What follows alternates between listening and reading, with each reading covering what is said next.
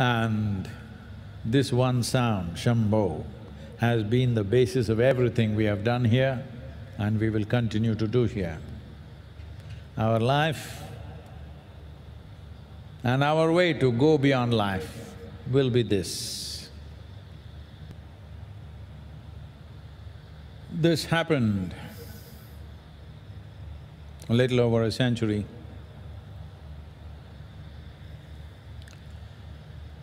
In the near Palani Hills, which is the now very famous pilgrimage for devotees of Muruga or Kartikeya.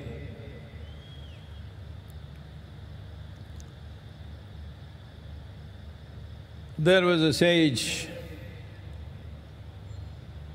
who came near Palani, spent a certain amount of time. He went into very deep states of samadhi because people saw him in states that they had never seen before. People started gathering, and at one point, more people started gathering around this sage than going to the temple. So naturally, there was a certain amount of disturbance in that society. So, some people conspired and they wanted to somehow see that this sage is put away. So they complained one day to the local, like panchayat kind of setup. And they said, he is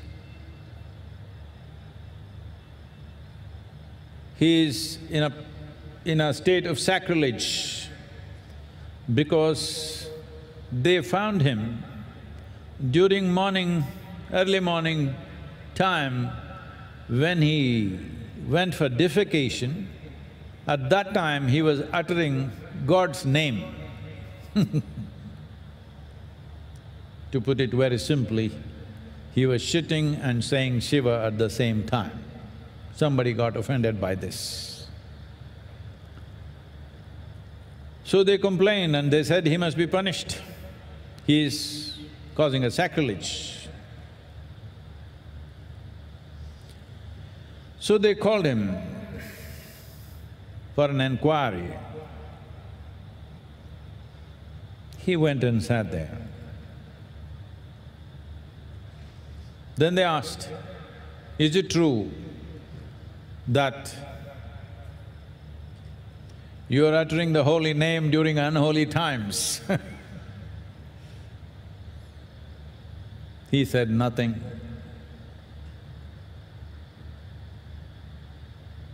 His mouth was closed, he said nothing. They questioned him again and again, he said nothing. Then they're about to mete out a punishment, some kind of punishment.